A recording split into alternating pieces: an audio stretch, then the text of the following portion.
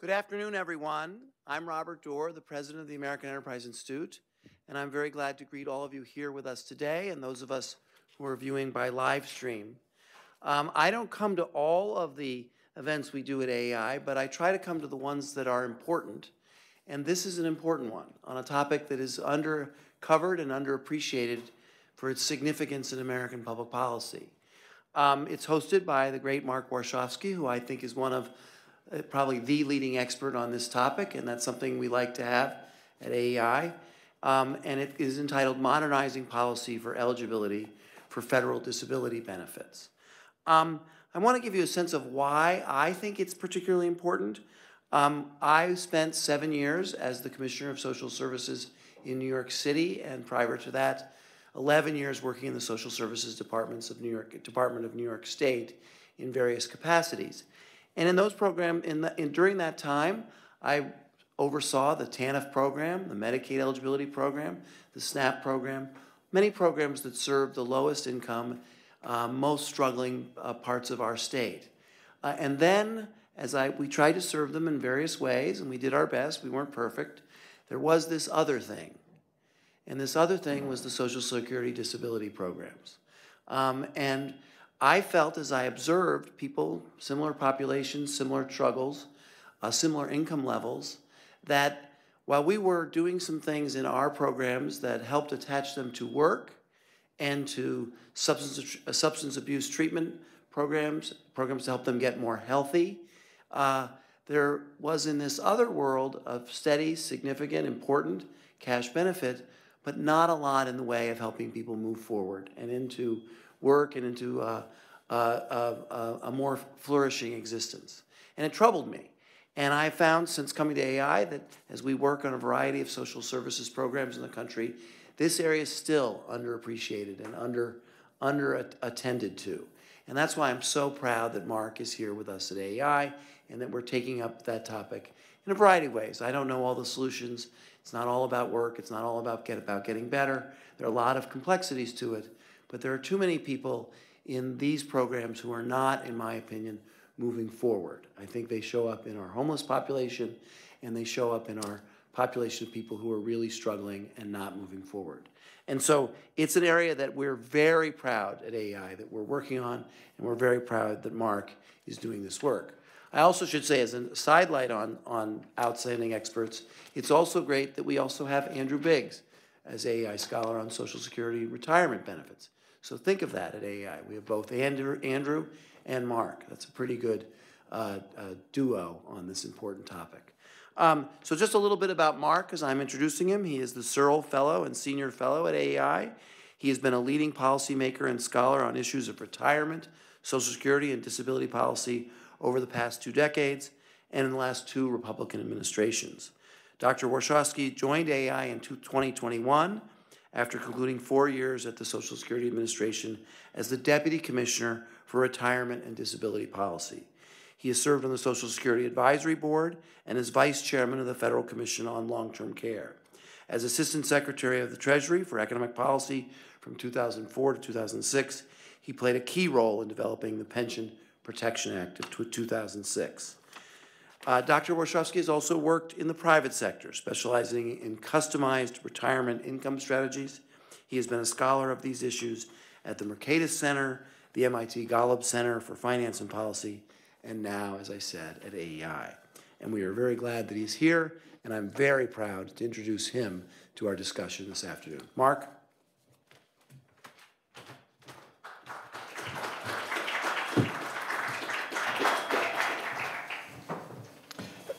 Thank you, Robert, for that very kind introduction.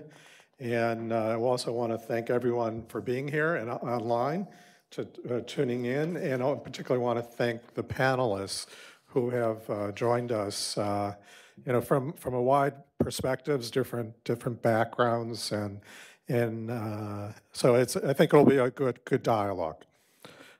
All right, so I have some slides. And what I'm going to cover today is basically 4 topics. Statistics on SSDI and SSI beneficiaries, which disability is either through the DI program, which is part of Social Security per se, and an SSI, which is a welfare program. Then I will give some statistics about what sort of work effort people who are disabled are doing and what research says about that. I'll also cover some other very recent research related to disability, both in the United States and abroad. And then we'll talk about our main topic, which is modernizing eligibility for disability benefits. So I will describe the need, basically the long, old, current standard, and the new data that is available on job requirements, which can be used in a reform, and then the policy update that is also needed. So that's what I'm going to cover. I will quickly go through some statistics. So this is a lot of numbers, but I'll just sort of highlight what I think are the most relevant. This is the number of beneficiaries historically and projected.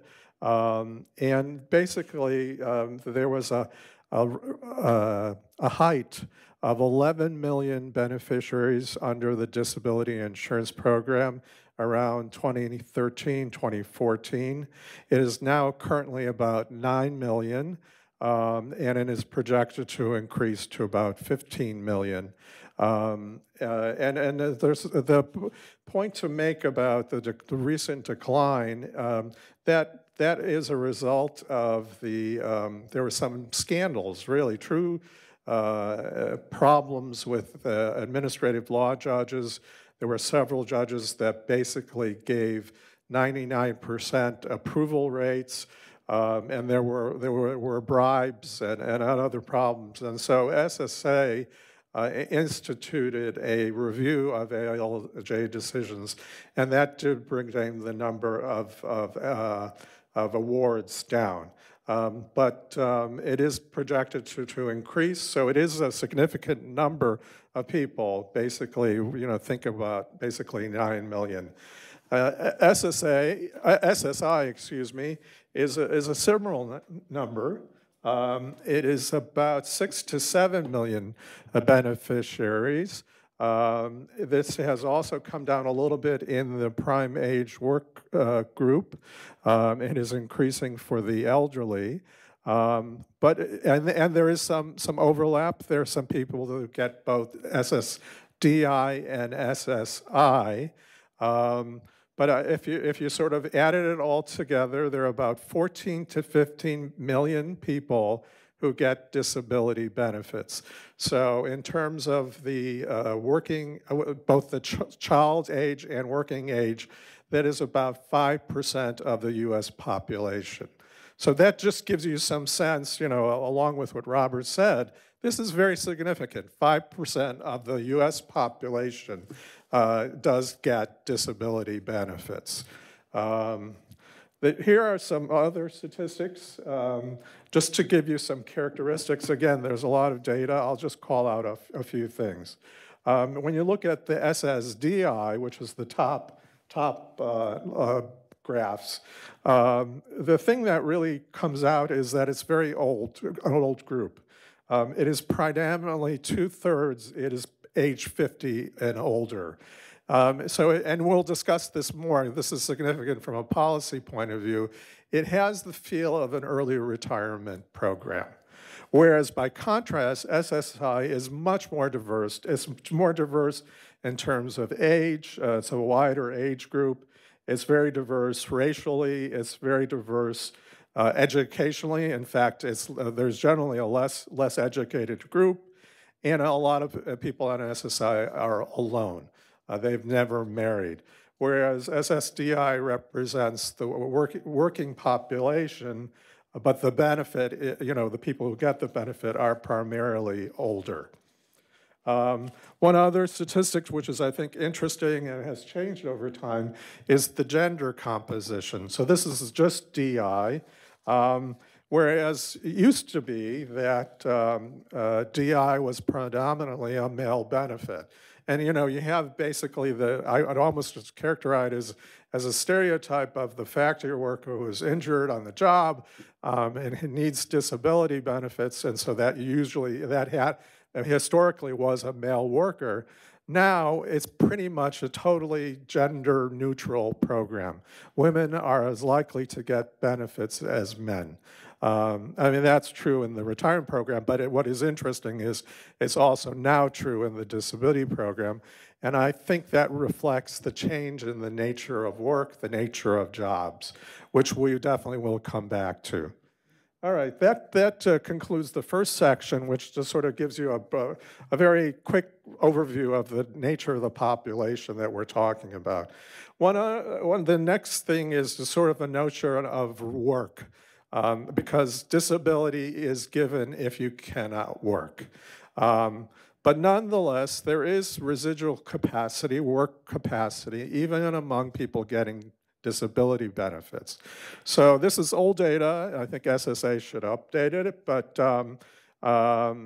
it's interesting that certainly for DI and even on SSI, there are a significant number of people who do work. Now you have to work below a certain income level, otherwise you no longer get the benefit. And there are many people who work, you know, up to the limit, so exactly, you know, $2 less than what it is allowed. But it is significant. It's about 12% of the population. There are some differences by age. The younger you are, the more likely you are to work. Also, if you've just come on the rolls, you're more likely. But again, still, even among the older population and even people who have been on the rolls for a long time, there is clearly work capacity. And that's really, you know, we could go through this data, and unfortunately it's old, but I think these points still are still valid. Another set of statistics, which again is, I think, important for the policy, is when you look at the type of work. Now, these are not only beneficiaries, these are all disabled workers. So people who do get benefits and people who did not apply for benefits. And if you look at them and you compare them to the workforce in general, what you see is that people who are disabled do need more flexibility.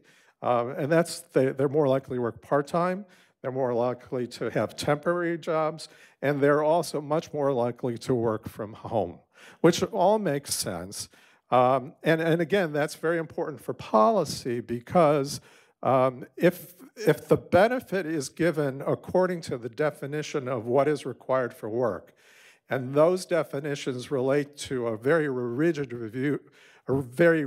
view of what is required for work. In other words, you have to show up 9 to 5, 5 days a week. You have to go to the factory or the office.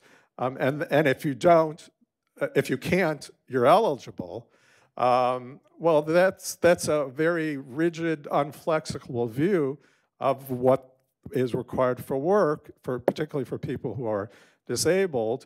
And the question is that a realistic view of what is currently required for work? And that's why the data is so important. What do employers really require for work? And we need to be up to date with that because, as we know, there's been a massive change with the pandemic in terms of what work requirements are, in terms of the flexibility of schedules and so on. So you know, that's why I think that data is important to know. And the other thing, which is quite interesting, almost a little surprising, is if you look at, this is BLS data, indicators of workforce activity for people with a disability, it has increased very noticeably since about 2013, which is incidentally, and I don't know if there's cause and effect here, is the same time that the disability roles have started to decline. So you seem to see a relationship between declining disability roles and an increase in work among people who do have disability. And it's really actually very stark very recently in the last couple of years. And so, and it continues. Actually, it's in the latest data. So I think that's also another indication of work capacity. So that concludes the second section in terms of work capacity. Now I'm just very quickly going to go over some very interesting, very recent research that has been done. Three studies. I'll go through this quickly. The first one looked at the Great Recession years, where you did see a big bump up in applications and awards for disability. And the researchers found that the motivation was largely economic. In other words, that they did not apply based on medical factors, but they applied based on vocational factors. And about 40% got awards. And they were mostly older workers, which again, related to the way the current policy works, that if you're older, you have a much, much higher probability of getting on disability, because you're assumed not be able to learn new skills or to transfer your skills from prior work. So that was a very significant increase in people on disability for economic reasons. And you know, a reasonable question is, were they well served by that? Because they obviously applied because they lost their jobs. Whether there should have been some other reaction of government as opposed to using disability as early retirement or unemployment insurance. The next paper, which I think is very new in terms of current conditions, what they attributed what we saw in terms of the increase in employment among disabled people is that a lot of them have migrated or are working in teleworkable occupations. And they define that, but it's basically a more flexible scheduling and work environment. And again, the claim I want to make is that needs to be reflected in a modernization. And then finally, this is for the Austrian disability program. They removed gradually the very generous eligibility standards for older workers, which is basically ages 57, 59. And this is a very well done study. It's a sort of a difference in difference study. What they found was that there was almost a one-for-one relationship that for those who are now denied benefits because of the removal of the generous eligibility standards for older workers, they continued to work, and there was no harm to their earnings or health. So, you know, I think that gives us some indication of what perhaps we could see from a modernized program. So now let me go to the main point of the presentation, which is the need to modernize, and then how we could go about it. What data do we use? What policy should we use? So for disability benefits, this is a little wonky, but you know, bear with me. There's a 5-step eligibility criteria that is used by SSA. First is to see whether the person is eligible at all, that they've worked in the past, and that they're now not working, that they have a disability of some significance and duration, so that's a sort of a first cut. And then on step 3, they evaluate, is there a severe medical problem? You know, for stage 4 pancreatic cancer. So if that's the case, it's almost automatic that you will get disability. But that's not the majority of cases. The majority of cases actually relate to, can you work? So you move to step 4 and step 5. Step 4 is, can you do your past work? And step 5, can you do any other work that's available in the economy? And the way this is done by something called the grid. Again, I'm not gonna go through all the details. It's pretty complicated, but considering age, education, and experience, and evaluation of the applicant's residual functional capacity, there's a decision as to whether you're disabled or not.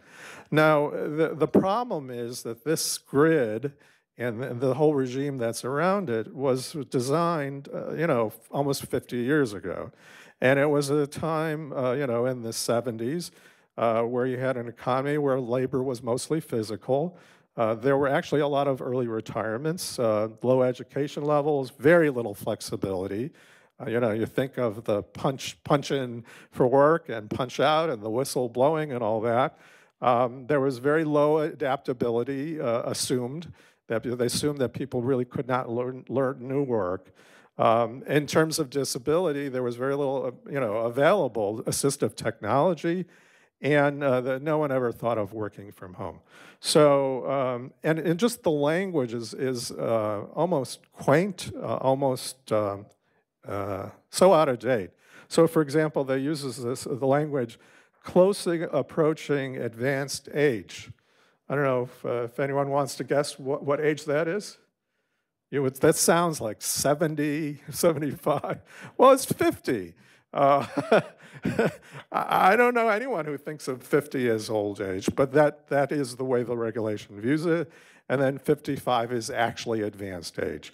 So, this is way out of date. The regulations were put in place in '78, and the data that it's based on, which is called the Dictionary of Occupational Titles, was last updated in '91. The Department of Labor used to do it, and they've abandoned it many years ago. Now, there were past attempts to update it, very minor and very not a particularly ambitious update, and it went nowhere. So just among the reasons for, just to continue along the same line, the reasons for change, just what has changed since 1978, there are in fact have been advances in technology and changes in the economy that have severely reduced the physical aspects of most jobs. Even in the same job, let's say you work on a factory assembly line, it used to be very hard physical labor, but that is much less the case, even for the same job, to say nothing of new jobs that have been created since then. We've discussed this, that work hours and conditions are much more flexible now than they used to be, and this was even before the Zoom revolution. If you look at evidence with regard to mental and physical capacity to work, I mean, now the view is that it's much more widespread, even at older ages. And as this is along the lines of improvements in health and functioning at every age within the population. And this is some very fine work by labor economists that have shown that just overall in the US economy, routine manual tasks, as production, as a share of the labor force have declined very dramatically, whereas abstract, non-routine cognitive tasks have increased. So the mental aspect of work is much more significant. And this is also important in the data about job requirements, because the current data says nothing about mental requirements for work. So SSA is sort of winging it, really, and they rely on vocational experts to make these judgments. There's no data in the current setup, whereas in the new data, they've covered it, and we do now have data on mental requirements of work. And then I've also mentioned that the labor force activity among the disabled has picked up. Now, in terms of the current system, I've mentioned this grid. It is made up of 4 charts, one for each exertional limitation, which is, in other words, sedentary, light, medium, and heavy work, and is plotted against age, education, and skill level. And according to this grid, you're disabled or you're not. Now, when this was designed in '78, it was intended to make the adjudication simpler, because there are literally millions of claims every year. So you need some mass production, and you need a simple process. But as time progressed, there was less and less decisions made simply based on the grid. So now it's used directly only in about 10% of the Step 5 cases. For the rest, it's used as a guide, and basically you need to bring in a vocational expert, and it's usually at the hearing with the administrative law judge. And this takes time, so it's added to the time it takes to make these judgments. And in particular, if there's a mental impairment or any non-exertional factor, you go off the grid, you go into this, what is called this framework, and then you have to bring in the vocational expert as to whether the occupational base that this whole system is based on has been eroded in the case of the worker. Can they do the work? And it becomes a somewhat arbitrary judgment. And also added to this is the notion that, particularly for the older workers, the policy, the regulation imposes limitations of assuming that they cannot adjust to new work. And age is very important in the current rules, and it gives some very arbitrary results. So I just give two examples. You could have a 32-year-old who does seem pretty disabled, traumatic brain injury, but it is assumed that he can work, whereas somebody who is 51 years old, who had no work background, and just has a musculoskeletal impairment, so you would think they could do some light or sedentary work, they are automatically found disabled. So it comes out pretty unfair. And another, because you have these age rules, between the difference between a 49-year-old and a 50-year-old, again, you get the exactly opposite result. And if you look at the data, there are very steep cliffs in terms of who gets benefits, and they're very big jumps at these ages. And if you look at it and you do the research, if you remove those rule cliffs, it's a much more gradual increase with age. You certainly expect disability to increase with age, but it would not increase anywhere near as much as it does at these cliffs of age 50, 55, and 60. Now, again, it is important that the whole system is based on this old data, and we'll just give a couple examples of really out-of-date jobs. So you have a phonograph cartridge assembler. Now, according to this SSA, this is a job that exists in significant numbers in the economy. I will make a bold claim and say that is wrong. There are probably 10. And similarly, here's another one, the web press operator. No way is this a significant number, but according to the SSA, it is. But by contrast, there are whole categories of jobs that don't exist. So the website designer, another web job, it doesn't exist. And there are many others that just don't exist in the data. So clearly the program is ripe for reform, for modernization, and we can do it. There is new data. This is collected by the BLS paid for by SSA. After 6 years of preparation, testing, and surveying, it's a statistical sample of employers. BLS has produced the first wave of occupational requirements. It's called ORS. It classifies occupations according to the 1,000 SOCs, which is the government standard for occupations. These are quite broad, so clearly there are significant numbers here. There are often hundreds of thousands of workers in each job family. And it describes what are the requirements of work in that occupations. And what's great about it is that you can match it with other data that the government collects. Something called the ONET, which is our tasks for work, or the EPP, the on-the-job training requirements, the OES, the number of workers. So it's a whole statistical system that the government has set up and that SSA has financed through the BLS for the occupational requirements. And then you can set up a system that mixes and matches, sorts and restricts by education, skill, strength, work schedule, prior work experience, training requirements, et cetera, et cetera. Exertional elements, physical elements, sensory, environment, and so on and so forth. It's very detailed. If there is any missing data, obviously any interpretation would be in the claimant's favor. The first wave did not include mental requirements of work, like memory and adapting, but the SSA did do a special study that basically supplemented the ORs for this issue, mental requirements. In the current wave, they are collecting mental requirements. The first wave is done. It's been available for now almost 4 or 5 years.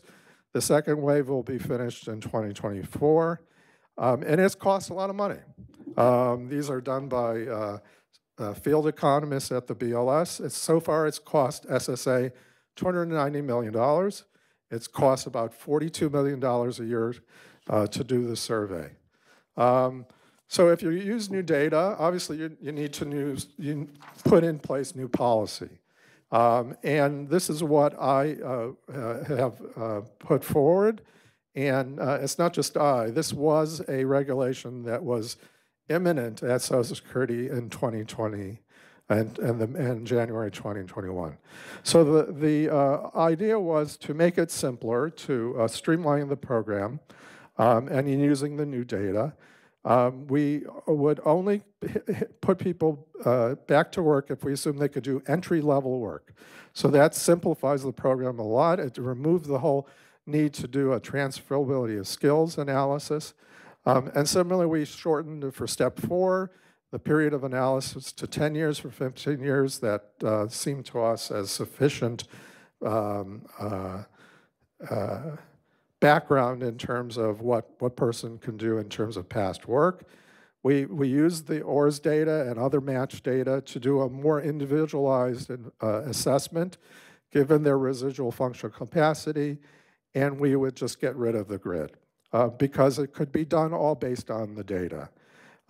We made age much less important in the program. We basically have one age consideration, and that is at age 60, we would not put a person, assume that the person could do heavy labor. That was consistent with the research, but everything else really, age 50, 55, there was no empirical support for such age breaks. Education was important. We wanted to change that in terms of also considering college education because that is more important now. And as I indicated, that we've significantly reduced the age-based assumptions of the old program. Age is relevant, but it's also only relevant in terms of the individual's assessment. And we don't want to double count age in the rules. So, and this whole process could be automated. Let me just give you a little sense of the data. This is on a macro level. Again, you can look at the BLS. It's all up online. What I find interesting is a lot of work now in the economy really is sedentary and light work.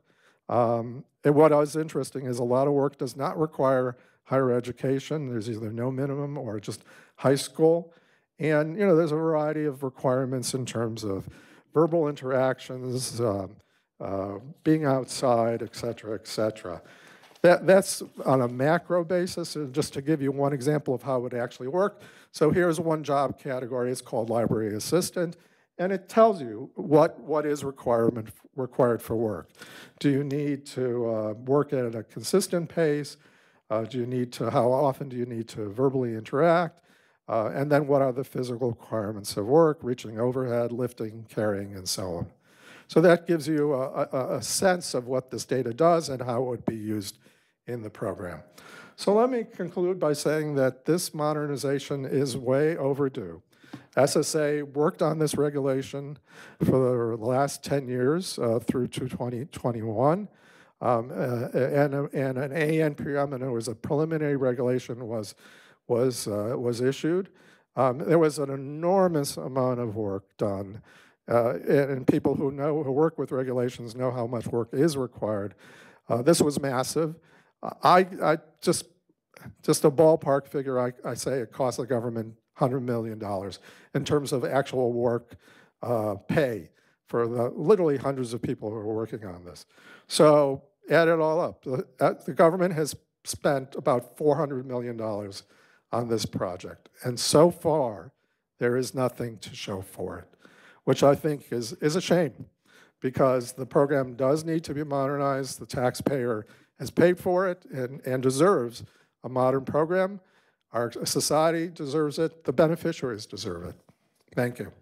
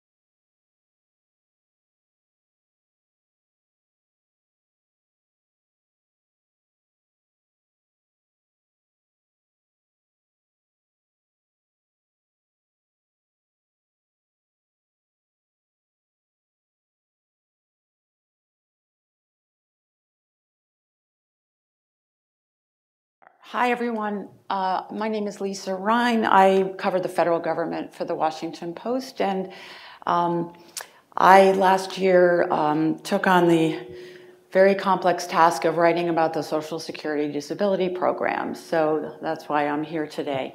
And it's great that this panel represents a diversity of views on the ideological spectrum on disability policy, because it's really complicated and people have very, very different views about what Social Security is doing and has not done, and what would the outcomes be if the policy were to change, except I think everyone is in unison in believing that it really should change. I'm going to just introduce folks from right to left. So sitting next to Mark is Rich Burkhauser.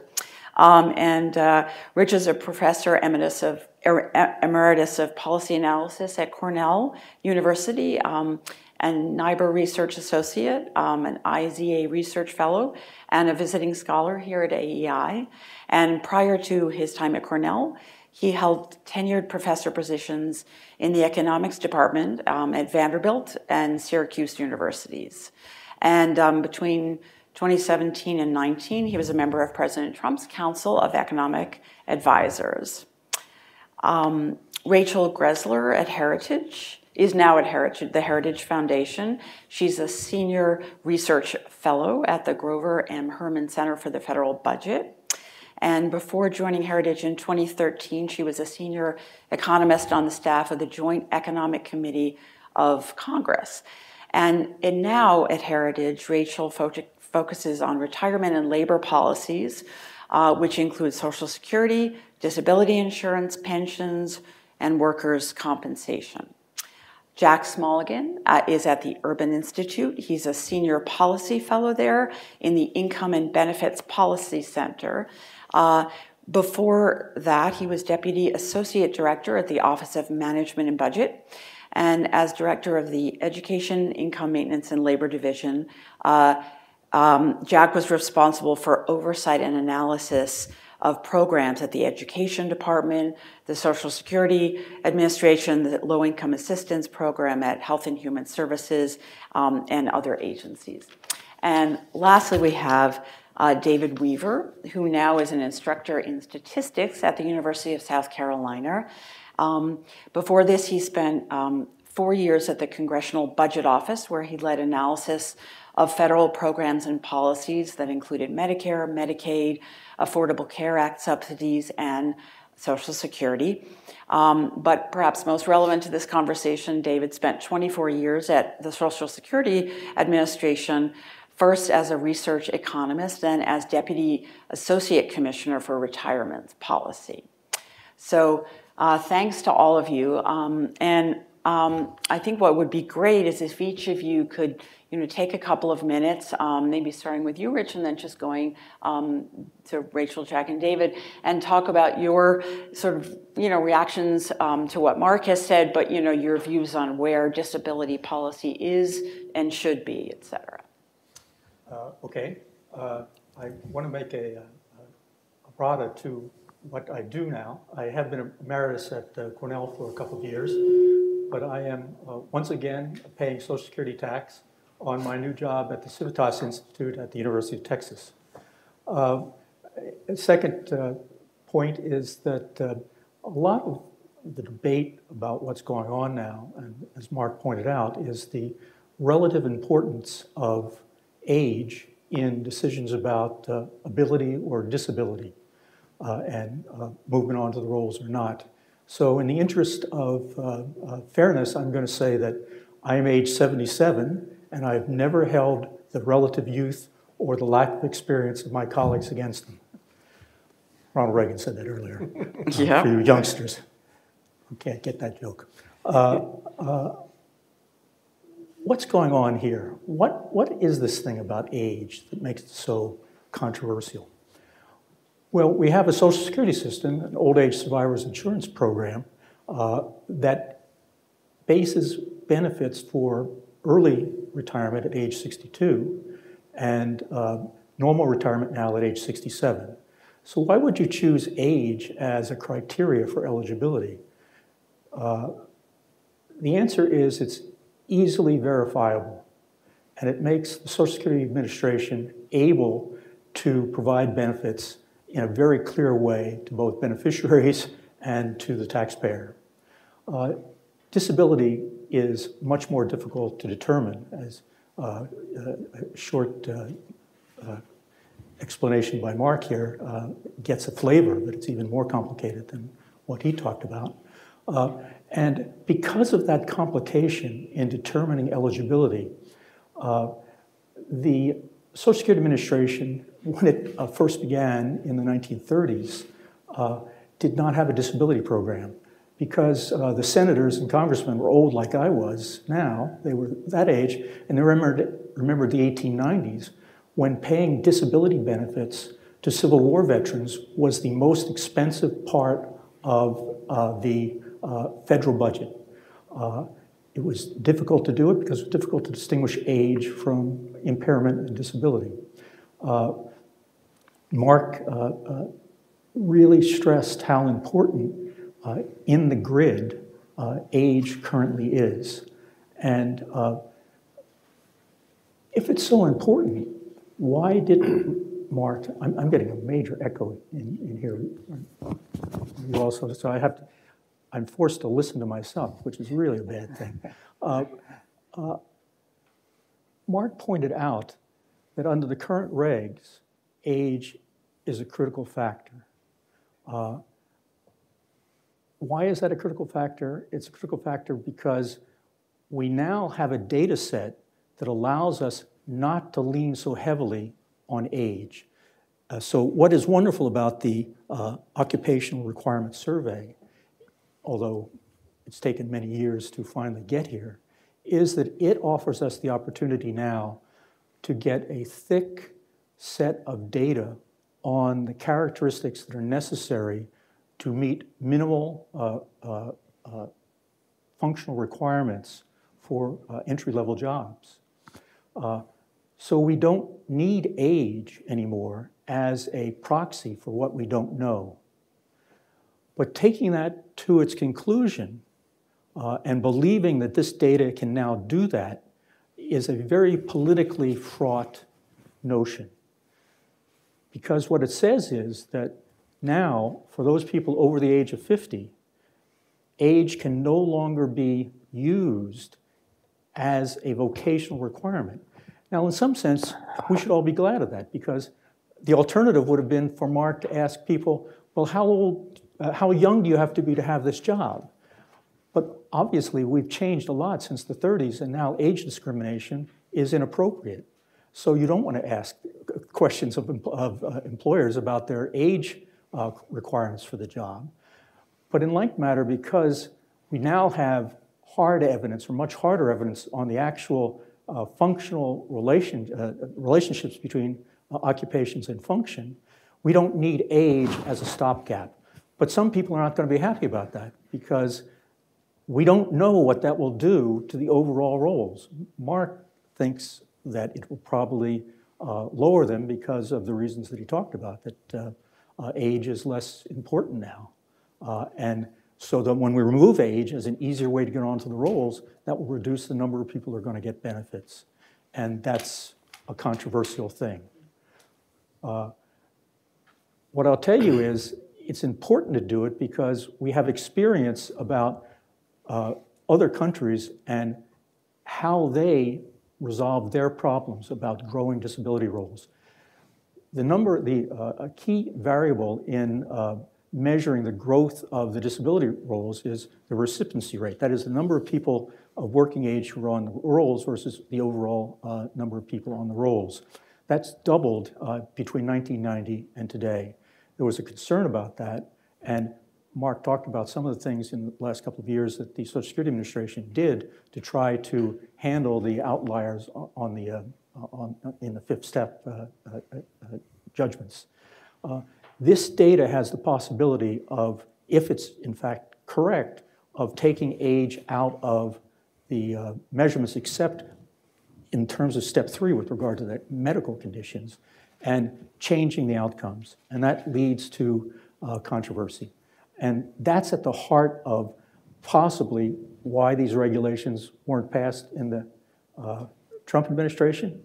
Speculating that. I wasn't in the Trump administration at the time. Maybe I would have been able to do something, but I doubt it. And it's why the Biden administration might be very reluctant to do it. So we may not see anything on this until after the next election.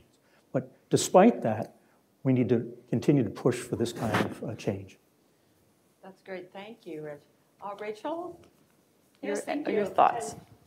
I'm glad to be here today and to be talking about disability insurance. It's not something that has been focused a lot in the last couple of years, but it is one of our unfunded entitlement programs. And unlike something like Social Security, where it's pretty much just structural issues, there's a math problem there, disability is broken in many ways, and it is not serving its intent. It's really poor performing, and Mark has highlighted some of those things in large part because it is an outdated program. So I wanted to focus today on disability insurance within the context of the changing nature of work.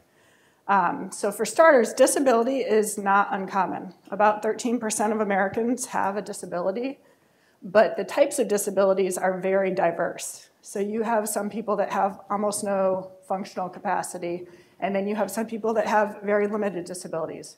Some people's disabilities are permanent. They're not going to change. Other people's could be temporary. Some people's are the same day to day, whereas others might wake up one day and feel okay, and another day be more impacted. And yet we have a pretty much one-size-fits-all disability insurance program. Over time, that percent of people with disabilities has not changed that much. It was 13% in 1980. It was 13% in 2020, but the percent of the people who are receiving disability insurance has more than doubled over that time frame. And that doesn't make sense when we look at the fact that healthcare has improved, there's more technological innovation, The type of work that people do is less physically demanding, and there are new work opportunities out there. So I want to talk about those new work opportunities, and especially within the last decade or so, when you look at what I'm going to call independent work. So that includes gig work, freelancing, independent contracting, temp work. It's a whole assortment of them. 1 out of 3 Americans did independent work in some capacity last year. That might have been a full-time job, or it might have just been a little side hustle. The benefits of this is it's kind of the be your own boss model. And so it's work that you can choose how much you do, when you do it. And as Mark was getting to here, when you look at the types of jobs that individuals with disabilities can do, it's things that are more part-time, that are flexible, and that can be done remotely. And so those types of jobs are the ones that are easiest for individuals with disabilities to do. I talked about that 1 in 3. It's 59 million Americans that have done some independent work in the last year. 55% of them say that they did that because they cannot work for a traditional employer because of their own health, their family members' health, or their caregiving responsibilities. So that includes taking care of young children or maybe aging parents. So this is an opportunity that's out there that's increasingly available to more people, and I think that we need to make sure that that continues to be out there. Just 2 examples here. I have one of my friend's mothers was severely disabled. Can't get out of bed, can't feed herself, in a wheelchair, but she grades SAT papers. Another one was I was at home. I grew up in Western New York a couple years ago, and I see a headline in the Jamestown Post-Journal that says, Uber's coming to Jamestown.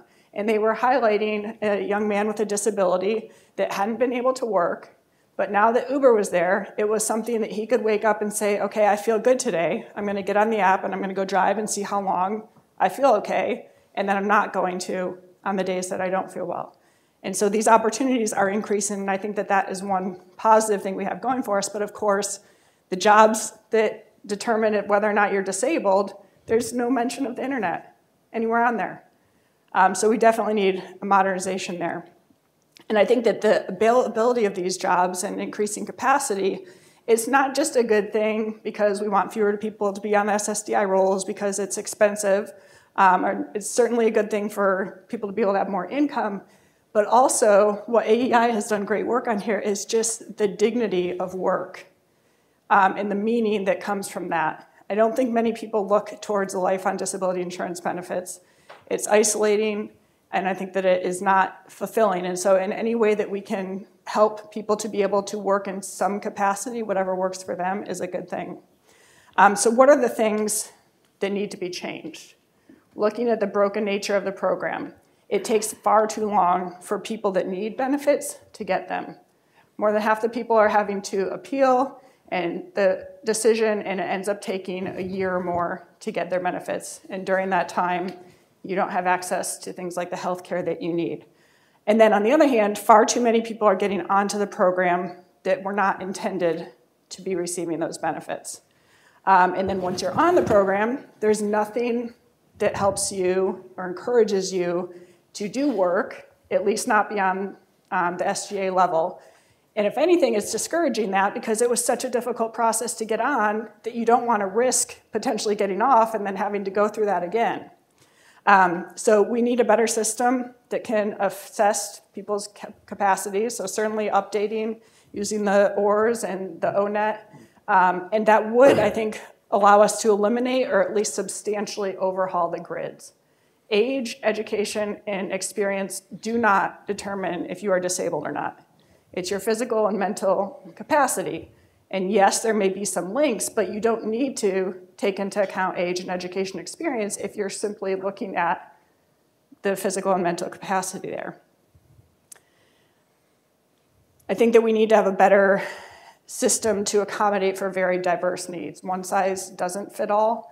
And so policymakers should be looking at different structures, whether that's a tiered system that might allow more work for certain individuals, or at the eligibility and the approval phase saying, this looks like something that's permanent, that's never going to go away.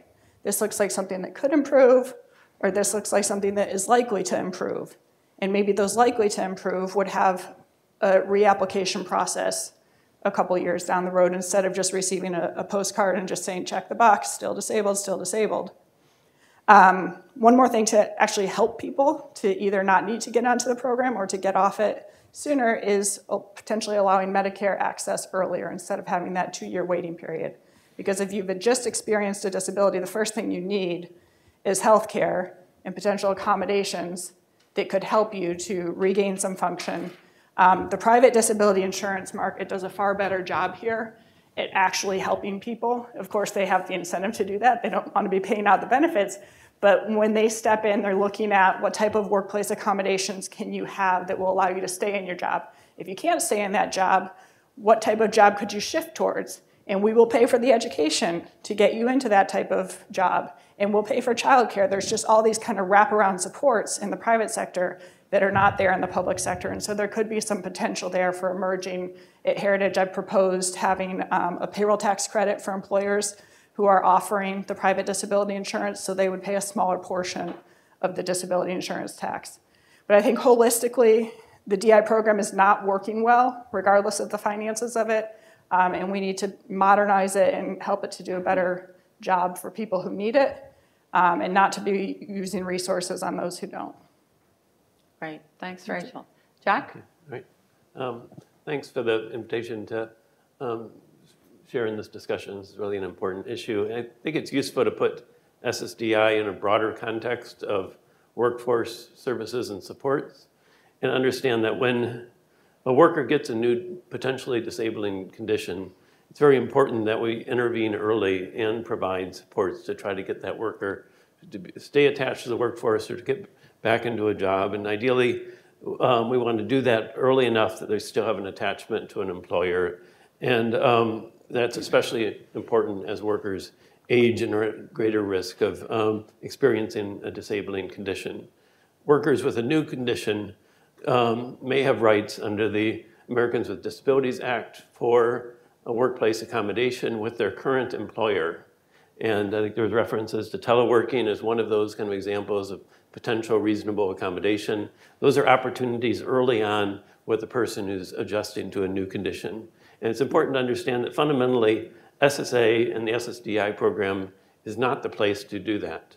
SSDI provides a very important wage replacement insurance function for people who have tried to manage a new condition and have not been able to continue to do substantial gainful activity for extended periods.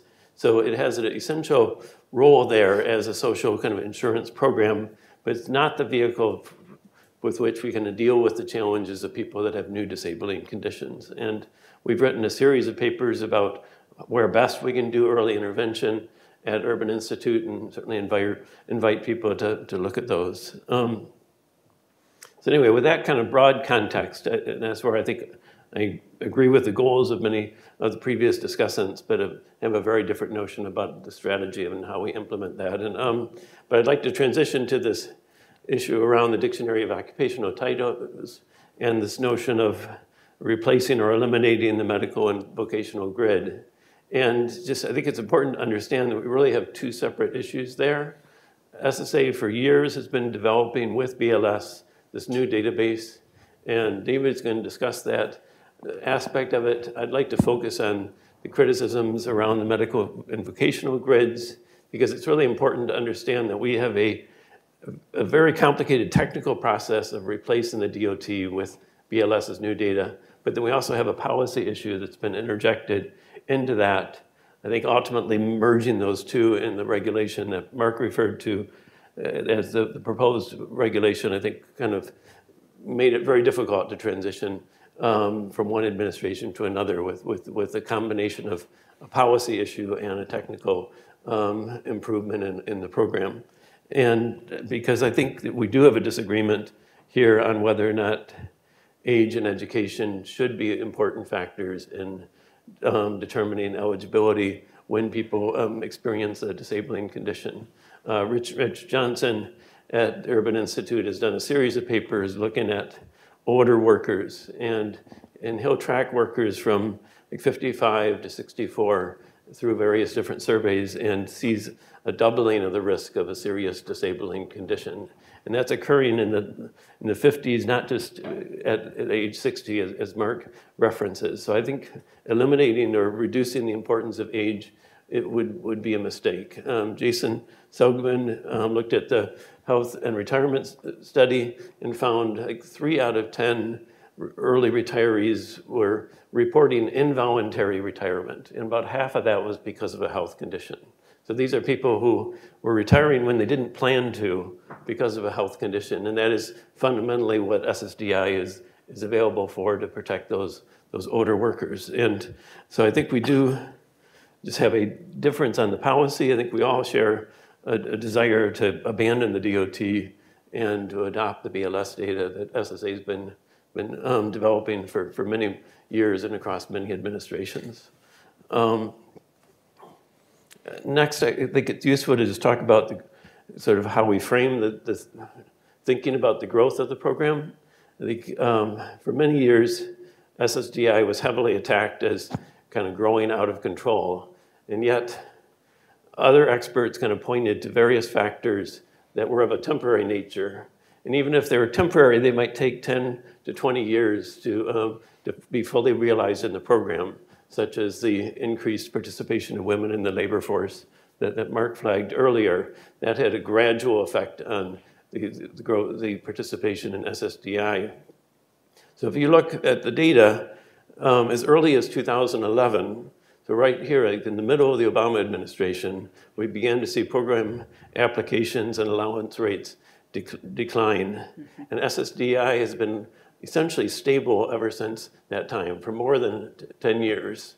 Now, some of that was administrative actions that SSA took during that period in terms of tightening up the training and the rules around administrative law judges that was really ongoing, I think, across multiple administrations. But the primary factors were just that these temporary aspects worked their way through the system, and the program did not fundamentally increase. The overall prevalence rates stabilized. And yet, we continue to hear a variety of policy proposals that sort of had their origin in this notion that the program was out of control, when in fact it wasn't in the past and it isn't today.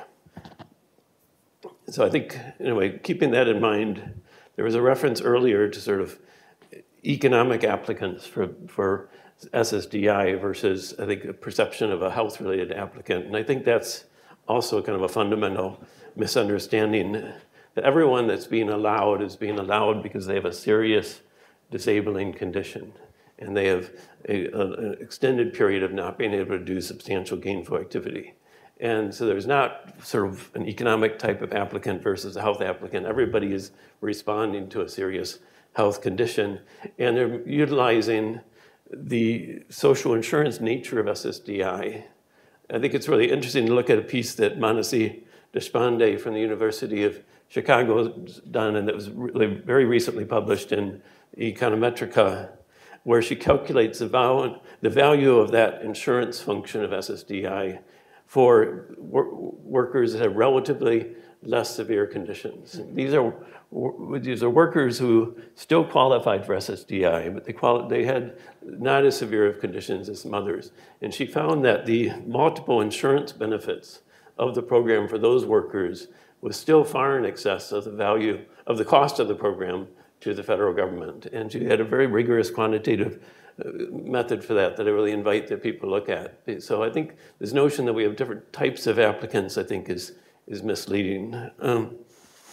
But I think all of that is just say that there's still a lot of ways that we could improve the program. I think, as Rachel alluded to, we have enormous unacceptable backlogs of disability applicants, and that's bad for the applicants. It's really bad for people who are ultimately denied benefits, because we have a lot of research that shows that waiting for a decision erodes people's work functioning.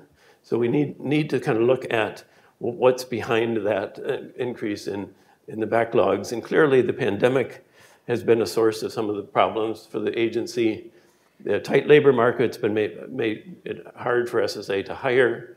But I think we also just have to recognize that we've had sort of chronic underfunding of the Social Security Administration for years. And in the appropriations process, and I can speak to this having been an OMB for decades and watching this play out across multiple administrations and different types of Congresses, excuse me. The appropriations process has SSA competing with entities like National Institute of Health or funding for child care or funding for Head Start. And year after year, we don't see enough funds being appropriated for SSA to be able to give the level of service that beneficiaries and applicants deserve. So I think we really just have to rethink how that's being done, because it really doesn't matter who's in charge in Congress, it continues. I think we also have to kind of recognize that the way SSA handles overpayments when individuals in the programs work, is that okay? Almost. Mark had a nice chart showing the rates of work activity in the program, and Chantel Boyens and I have just published a paper with Social Security Advisory Board that kind of flags the high rate of work overpayments that individuals experience. Those that are doing the most to be able to work while in SSDI, 70% of them are experiencing a work overpayment, and the median overpayment is over $9,000. And so that is a weakness in the program, and certainly encourage people to look at, we've put forward an alternative approach for SSA to use to address that. And then I realize I'm over time, but I do just want to flag that we need to be talking about the SSI program as much as the SSDI program. We have out-of-date asset rules in SSI. We have a work disincentive taking 50 cents out of every dollar that somebody in SSI is working, even when their benefits are below the poverty line. And so we're not incentivizing that kind of part-time work that people can do even when they aren't able to do substantial gainful activity. And we also have an in-kind support and maintenance set of rules that SSA has improved just in the last few months, but there's still much more work to be done. So let's talk about both SSI and SSDI. Thanks, thank thanks, you. Jack. David? Well, sure. So first of all, thanks to AEI for inviting me to participate on the panel. I should say my comments are my own views and not those of any organization. Rich mentioned this proposal is controversial. I think that's true. And it's related to the idea that you'll likely get more denials in the system if you get rid of the grids. At the time this proposal was working its way through the Trump administration, there have been press leaks that maybe 500,000 beneficiaries might miss out on benefits or be denied under this proposal. And it was never clear what the real number was, but you know, we've got 14 or 15 million people in the rolls. Even if this leads to a small percentage of that group getting denied instead of awarded, you're talking about hundreds of thousands of people who might be denied benefits. So in my remarks, I want to provide some context about who's on the rolls. I think that's going to clarify a lot of this discussion. I'm going to talk about SSA's experience in trying to get people back to work, and then I want to make a couple of comments about the occupational requirements survey. So Mark's proposal is focused on step 5 of the determination process, and not all applications make it to step 5. But if they do, the disability determination is guided by what are informally called the grid rules.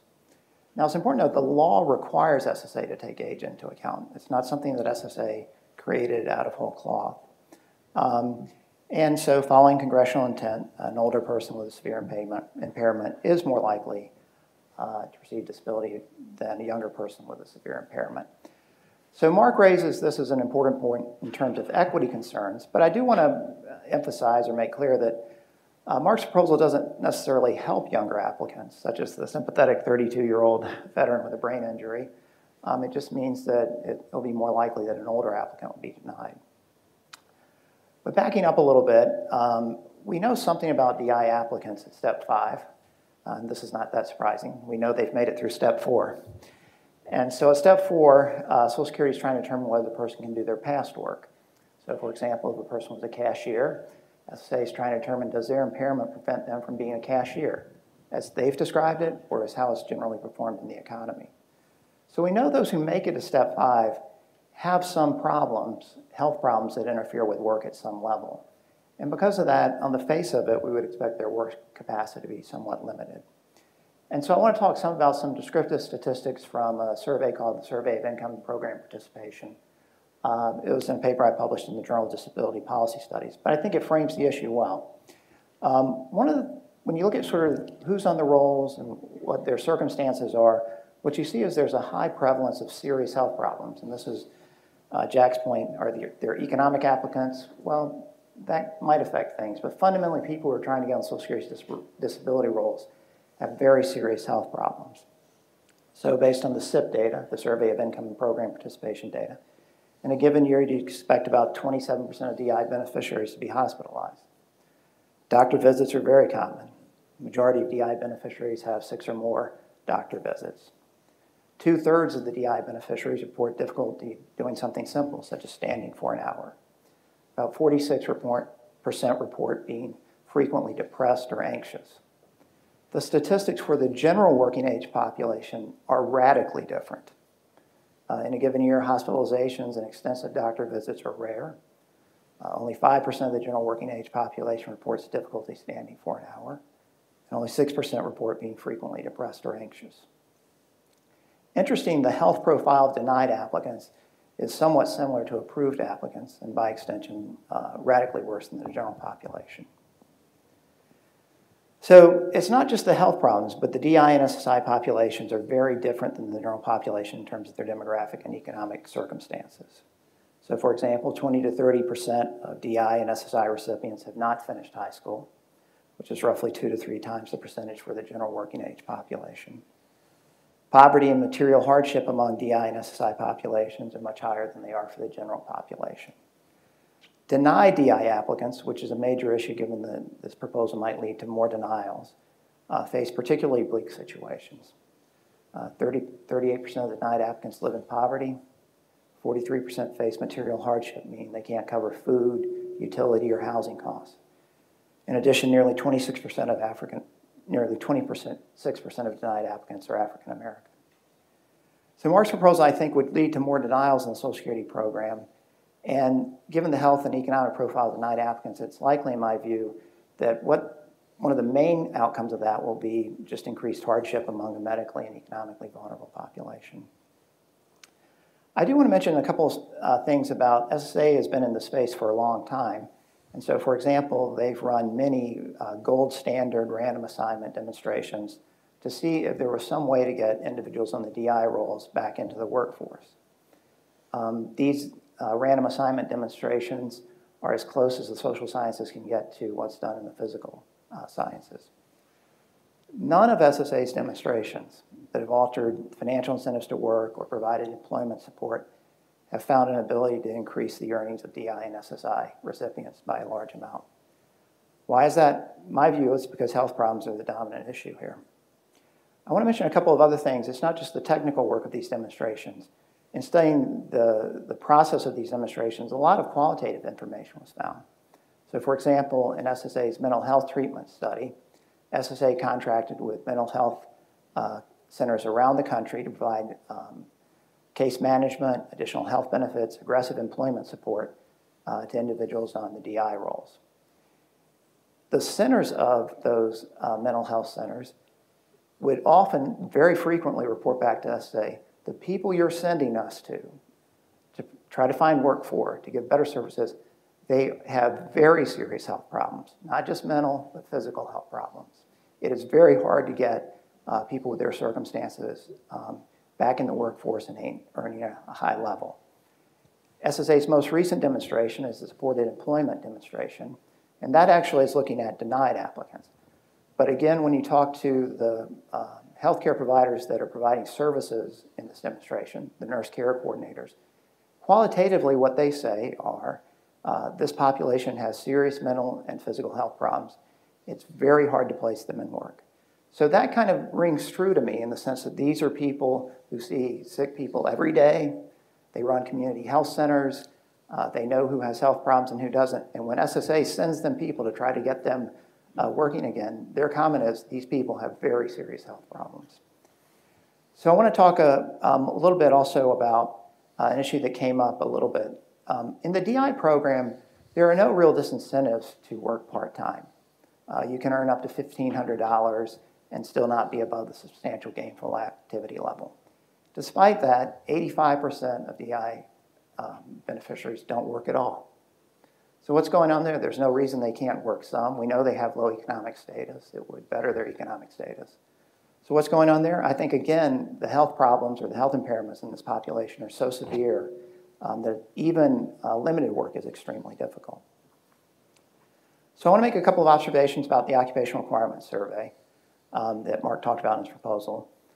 Jack alluded to this. The data from the occupational requirements survey can be used to replace the Dictionary of Occupational Titles, or DOT, without changing the good rules in the way that Mark proposes. I see the DOT replacement as more of a technical exercise. I think Mark's proposal, and he might agree, is really more of a policy exercise. But the ORS, or the Occupational Requirements Survey, does tell us something about the modern economy. So using that data, BLS estimates 29% of the jobs in the economy are sedentary. That means 71% are not. In addition, sedentary work is typically skilled work and vice versa. So for example, BLS reports that office and administrative support occupations, such as customer service representatives, administrative assistants, data entry workers, those jobs are typically sedentary, but they're generally not unskilled occupations, at least the way SSA defines it. And some occupations, such as food preparation occupations, such as cooks, bartenders, dishwashers, waiters, those generally are unskilled as SSA defines it, but they're almost never sedentary.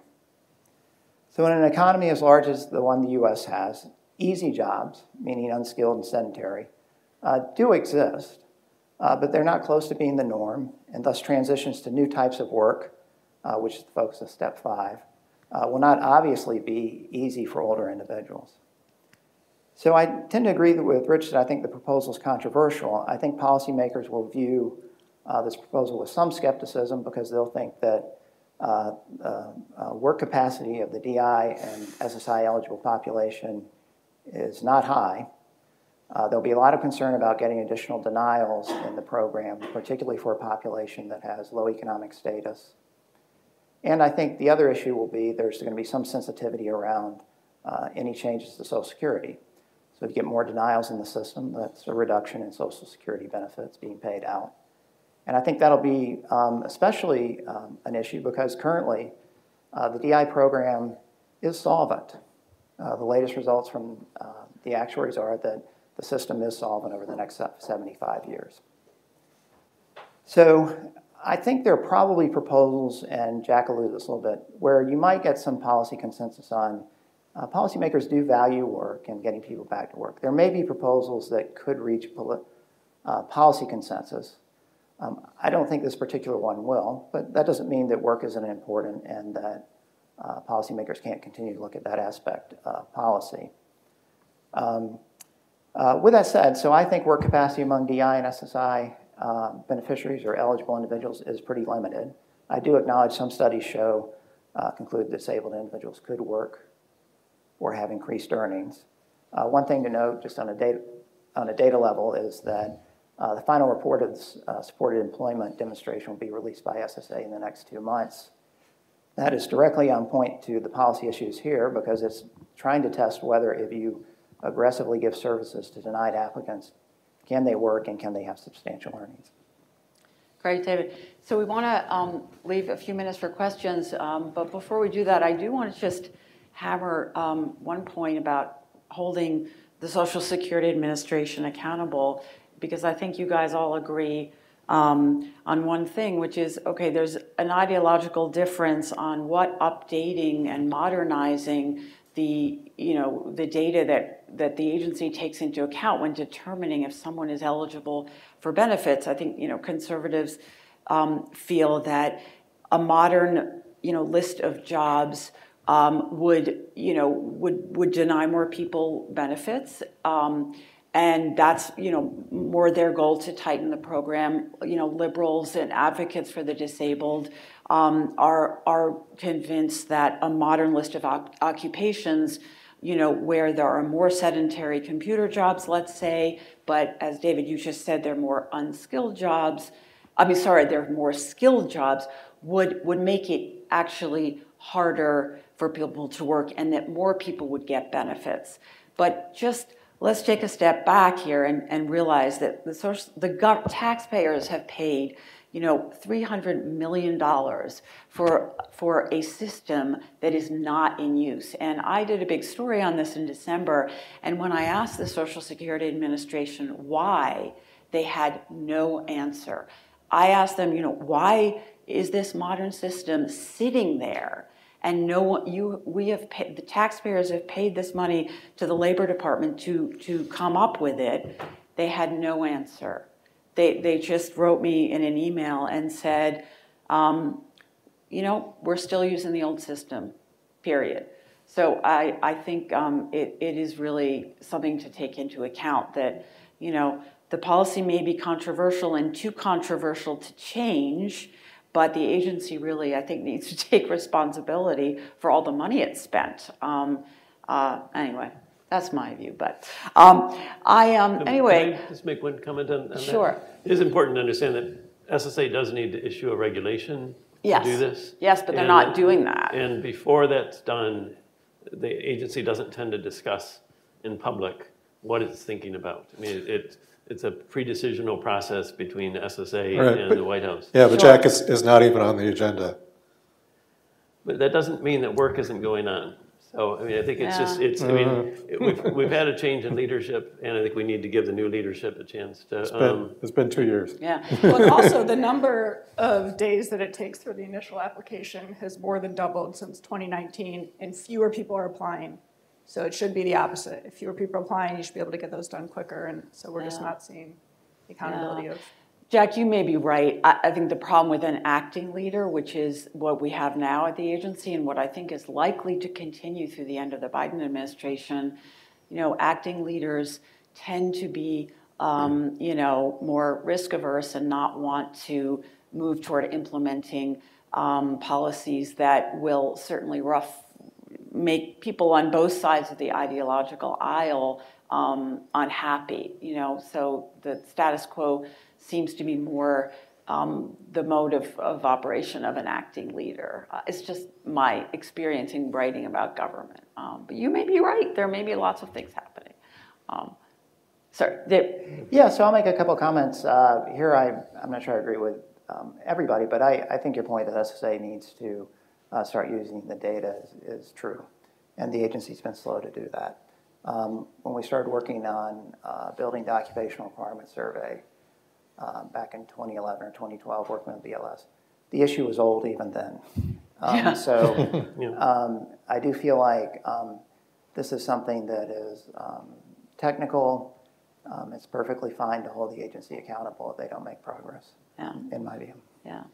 Well, anyway, please, any thoughts, any questions for any of the panelists? Great. Ready, microphone. We can hear you, I think. You can probably hear me, so I've got a lot of projection. I have a couple of things I want to bring up. First of all, what interaction with stakeholders has there been? People who actually have disabilities who are trying to work? Because I can tell you from having gone from work to being on benefits to being off benefits and going back to work, it's awful. And it's subjective depending on who you've got sitting in front of you on the other side of the desk. And what interaction has there been with people with disabilities in their process through that? And what plans are in place with this to hold the agency accountable so that everybody judges by the same standard and not this very subjective? Case in point, I was very sick in 2008 when we moved from New York City to DC, so my husband could go to graduate school. When you move, you have to go into that Social Security office and tell them you've moved. And the person behind the desk looked at me and she said, I told her I was looking for work, that I was feeling better, and I was trying to go back to work. She goes, why would you want to do that when the government will take care of you?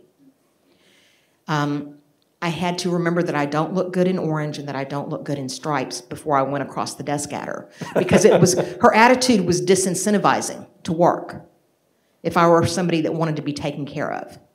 So bureaucrats should not be allowed to say things like that to people that they're supposed to that they're supposed to be in place to help. So I just would like to know what your process for those two things is. And then the third thing is with employers. I can tell you that there are 61 million people with disabilities in this country. 3/4 of them are either underemployed or unemployed, and they have massive skills. The pandemic showed us that they're an untapped labor market. That said, people are afraid to hire people with disabilities, and I think it's incumbent on all of us sitting here. And I'm sorry, I'm Melissa Ortiz. I work for the National Center for Public Policy Research, and I'm their senior advisor for Able Americans, which is a free market approach to disabilities. And so that's why another reason why this is so important to me. So can you, those three things, can you kind of tell me where we are on those? I'll take at least part of your question. You raised many good points. I think really the current system is subject to this arbitrariness and this discretion because the grid, which was intended to be very scientific and very specific, doesn't apply. You're off the grid. You're in this framework, and the agency hires vocational experts. And then the judge or the adjudicator at the DDS level, makes a judgment, and the research is very clear. There's a lot of arbitrariness in it. So therefore, I think relying either exclusively or 90% on just data to be objective is really the goal. And I think it has another advantage, which I think the panel has mentioned. If you can sort of even computerize the whole thing, the judgment, it's going to go much faster because the whole deal with adjudicators and judges and so on, it's a very cumbersome, long process. And so therefore, if a process can be made more objective, more data-oriented, it'll go faster, it won't be as arbitrary. And that certainly was a motivation that I had in this proposal. I'll speak for Andrew Saul, who was the commissioner who was fired by President Biden. His motivation for supporting this was it wasn't so much on the policy, but it was on the administration of the program that there's a lot of resources that go into, there are 1,500 ALJs, there are literally thousands of adjudicators. If the process can be more automated, made more data dependent, it'll just go faster and it'll be a benefit to the public and to you, as a disabled person as well as to the agency. So I'm just out to say there's a dichotomy you said between the conservatives and the progressives or whatever on this. I guess I'm a conservative, but the point is that this is a more objective way to do it, and we're removing an old notion of age that was used because we didn't have that kind of information for this better data. And I don't know for a fact how it's going to turn out, but I think we need to find out how it's going to turn out. And that's better than doing nothing. Mm-hmm. And right now, the agency seems to be doing. Anyone else? Yeah.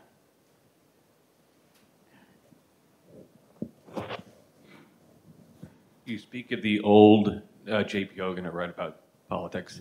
You speak of the old programs and the new programs, and in between, America got Obamacare and the Affordable Care Act. So I'm wondering where your definitions have to pair to that if you change, and whether there's room for state-based solutions. If you have to change these terms, if you solve these issues closer to a community and people stay a part of a community, is that logic allowed to still be present? Do you have to change this at the national level, or is there ways to work the new language as a state-by-state solution? Well, I mean, it is a federal program. Both DI is certainly, it's a trust fund. It's a federal program. SSI is also, financed it is administered, I should say, on a federal basis. It's using the same definitions of eligibility as is used in SSI or used in DI. But with that being said, I think there's nothing that prevents some of these innovative ideas being done on a state basis. Absolutely. But I think where that's happened in the broader Social Security program has been non-covered state and local employees. And because of long histories with the program when it was established in the 1930s, initially state and local employees weren't covered. And a certain number of them have joined the program, but many haven't. And we just see constant administrative problems when you have some covered workers and some not covered workers, and people transitioning across different jobs. And making sure that those workers are treated fairly and understand the benefits they're going to get when they retire. This is more of a retirement problem than a DI problem, but it just, I think it makes me skeptical. I would rather go to 100% federal than try to permit experimentation at the state level, because the state and local worker example has been so problematic for the agency and for the workers themselves. So let me give the opposite argument and do it in the context of, Jack, what you said, that we haven't talked about SSI. SSI basically is a guaranteed benefit for people with disabilities. But the real failure of DI and SSI from the Social Security system is there's no first attempt at accommodation, rehabilitation, job coaching before you come onto the program. The states have tremendous experience in this through TANF. And one could devolve, if you're going to think big, devolve the SSI to the states, pay them in the same way that you did for TANF, and let the states go at it and how they would get people off the rolls, or when they were coming onto the rolls, provide the kind of vocational rehabilitation and other things that are at the state level. That is a really revolutionary idea. So I'm sure that the progressives will be really shocked at that. But that is what other countries are doing. They have a unified vocational rehabilitation and benefit program in one agency. And you have this. The real problem is many of the things that you're arguing about, Jack, I agree with. Once you're on the rolls, you're very unlikely to get off the rolls. But why wasn't vocational rehabilitation, you talked about this at the start, why wasn't vocational rehabilitation and work training and other kinds of things from the VR part of the process that you had to show that this didn't help you before you get onto this program that's going to give you money? That's how other countries handle this. We're unique in that way. If anything, we're disincentivizing because we're saying, prove for at least 5 months that you can't do anything. So why would you want to go and try if that just then puts your waiting period that much further? There is a program that you guys know much more about than I do called Ticket to Work, right? Which is I think Social Security's attempt to, to sort of do what you're saying, Rich, and trying to work, work the rehabilitate, work into the benefit, but it is a very underused. I was appointed by Senator Moynihan to be on the original Ticket to Work program. I had great expectations for this, as did many of us who are pushing the sort of ideas that I'm having. And there's just a report that came out in the Social Security Bulletin last week, which you should look at if you haven't seen it, that shows that, yes, in a very narrow sense, Ticket to Work works, but it works for almost nobody. And that the only people who actually have large gains from it are people who are just on the rolls. But just think how much better it would be if Social Security could do that for 2 years before people came onto the rolls, so the flow coming into the system was less. That's where the real action is. And by law, the Social Security can't do that. Yeah, I'd agree that the Ticket to Work has problems and very low take-up, and I think we could probably spend a whole session on it. I would just encourage people to look at the paper we published for the Social Security Advisory Board on work-related overpayments, because that is sort of the normal process SSA uses to adjust people's benefits when they do try to work. And that process doesn't work well for beneficiaries. And I think that I would encourage people to put their energy there as opposed to the Ticket to Work, because that's what the universe, that's what the vast majority of beneficiaries who are trying to work are being affected by, and oftentimes discouraged from continuing to try because of the way it's administered. Yeah. I know we have to stop, but David, you have one more. Yeah, so I'll mention a couple things. One is I think this idea of early intervention has a lot of traction, and some of the demonstrations that SSA is currently running. I mentioned the supported employment demonstration is trying to reach people with services before they get on the roll. So we'll see what findings come from that. The Ticket to Work, as Jack alluded to, it's overlaid on top of a complex system. So it's hard to communicate to beneficiaries about what's going on in the program. One thing, I don't think there'll be general agreement on this, but I've often wondered whether for those who are on the rolls, maybe there should be some acknowledgement that they face such serious health impairments, I don't think all the activities around increasing work should be geared towards getting them off the rolls. I do wonder if there should be some support in helping them work part-time or have some earnings. And the Ticket to Work program, almost by law and the way it's administered, is focused exclusively on getting people off the rolls. So there's always this focus on, can you get them to exit the rolls? Whereas I think maybe a more humane, realistic, effective approach might be to have programs that try to support at least some work among DI beneficiaries. Yeah, right. I can just make one point, getting back to the topic of, I think it's mostly on the disability determination side, and that's what Mark's proposal is looking at.